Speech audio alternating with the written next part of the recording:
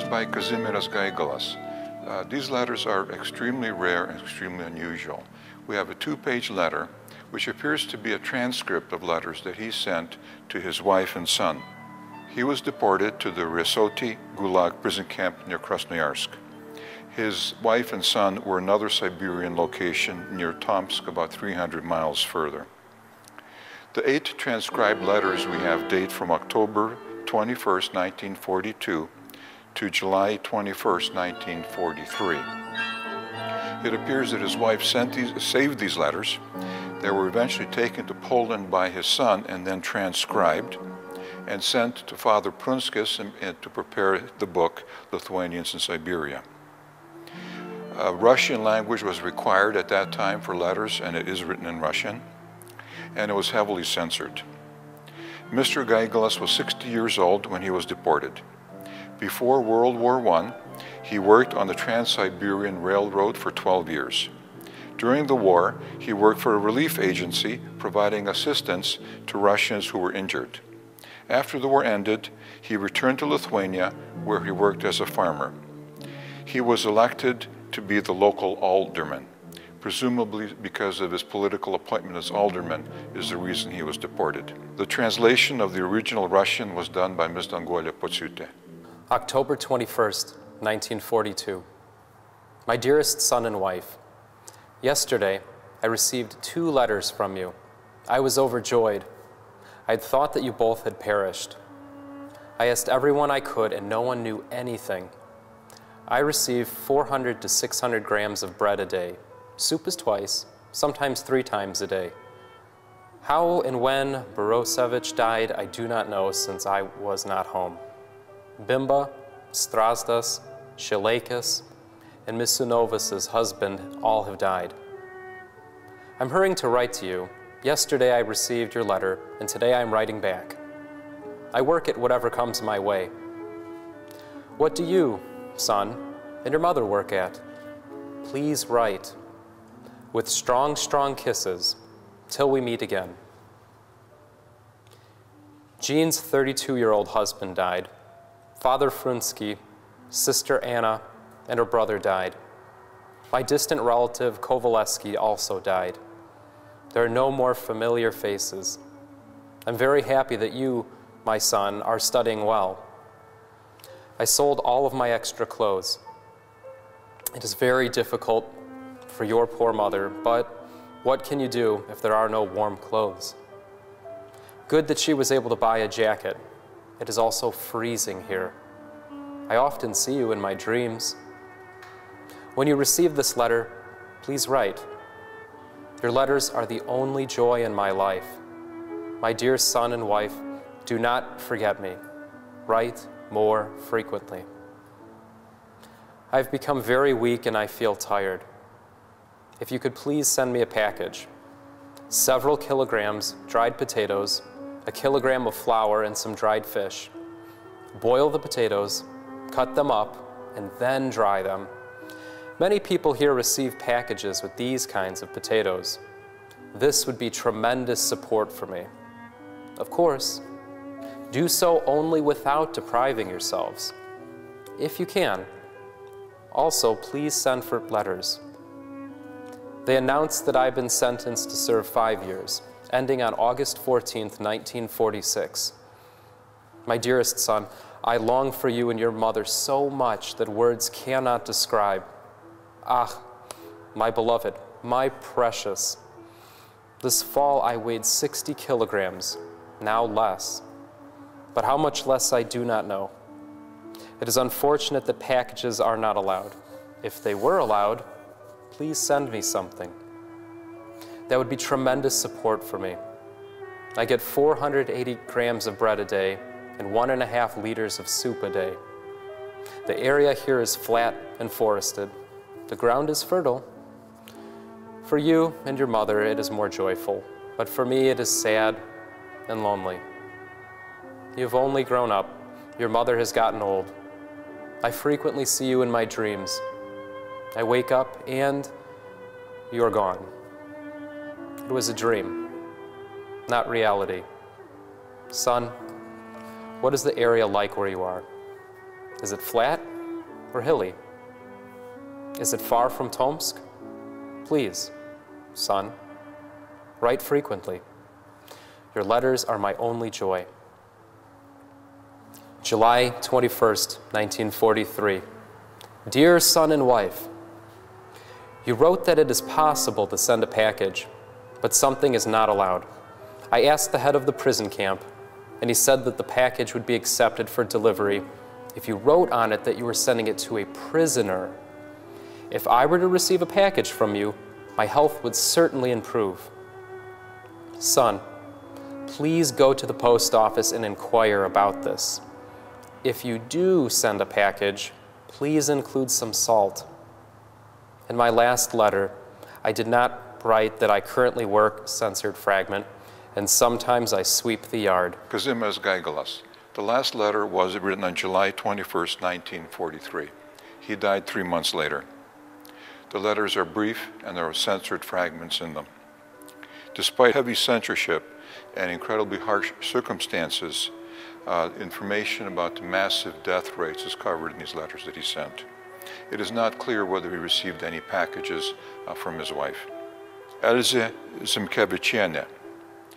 She is writing letters from the Kazachinsky region of Krasnoyarsk to Hedy, Jadzita, Chinek, and Cicero. In these letters, she describes her family's deportation to the high Arctic, to the delta of the Lena River, to the Laptev Sea, which is a part of the Arctic Ocean. She inquires about 2 letters that she sent by registered airmail, which never arrived, and comments that she will only send letters by ordinary airmail. Given the sensitive materials she does mention in the surviving letters, and the active censorship of all mail, one can only guess at the content of the missing registered letters. In one letter, she enclosed dried flowers from Siberia. We were tossed far into the north of Yakutia near the Lena River on an island called Tit-Ari. We were there 15 years. I think it is hard to envision the difficulties of living there. It was very difficult getting accustomed to the harsh climate. There were 9 months of winter and basically no summer. Polar nights were long and the cold was severe. We had to survive the cold. I raised 4 sons, but none have married. In these circumstances, it is very difficult to find someone compatible with you. There was a severe shortage of warm clothing. In this climate, not having warm clothing made life extremely difficult. The primary occupation was fishing. At first, it was very difficult because I was not used to this kind of work and did not know my way around. But time heals everything. Little by little, I got used to it. During the last year there, I was a very good fisherwoman and even ended up on the year's honor roll. We had our own transport team, 12 reliable dogs and a sled. We fed them fish and porridge. We used their fur to make gloves and socks. There is no summer, but on warmer days, on the tundra, it is possible to find various berries. They grow right next to the earth and are similar to our raspberries. All vegetables here are dried. This is why we all suffer from scurvy. Fairly quickly after arriving here, we lost all our teeth. My husband worked various jobs. In the beginning, he worked as a lumberjack in the Altai region. Then he built houses in the far north and remodeled them. Finally, he worked as a fisherman and studied weather phenomena. My husband has retired, but the pension he receives is very small, so he has to continue working. He can only work where it is warm, and so he stokes stoves. He works 12 hours a day, which tires him extremely.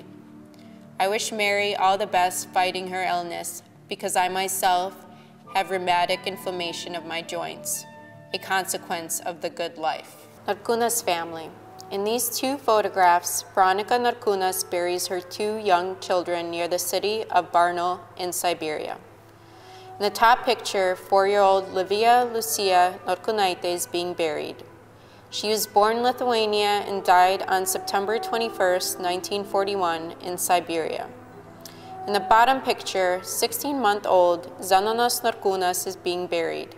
He was born in Lithuania and died on September 22nd, 1941 in Siberia. On one September day, Veronica buried her 4-year-old daughter, and on the next day, her 16-month-old son. These young children survived only 3 months after their deportation in June 1941. These pictures were sent to A. Norkūnas, who is living in Adelaide, Australia.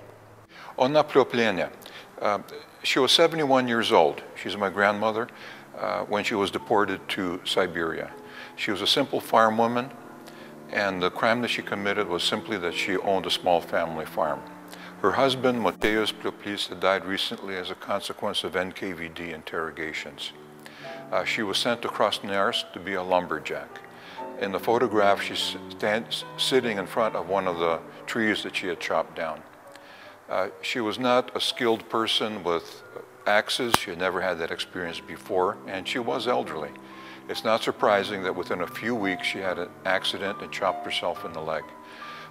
She could barely walk as a consequence of that accident. It was life-saving. She was reassigned to different work. She was assigned to take care of a group of children, to raise them, to educate them, and to feed them. So she had access to heat, she had access to food, and so she survived the 8 years that she was in Siberia. When I had a chance to meet her, when she arrived in the United States many decades later, she explained that during the winters, 1/3 of all the residents would die from starvation and from the cold. The permafrost was solid frozen, and the bodies were simply stacked up like pieces of lumber, waiting until the spring thaw for the burials to take place. Besides her, 7 other aunts and uncles, blood relatives of mine, were deported to Siberia. In addition, both grandfathers, 1 great-grandfather, and 1 aunt all died as a consequence of NKVD interrogations. In all cases, the crime that they committed was that they owned small family farms. This was genocide on the basis of political motives. Zerunskis family.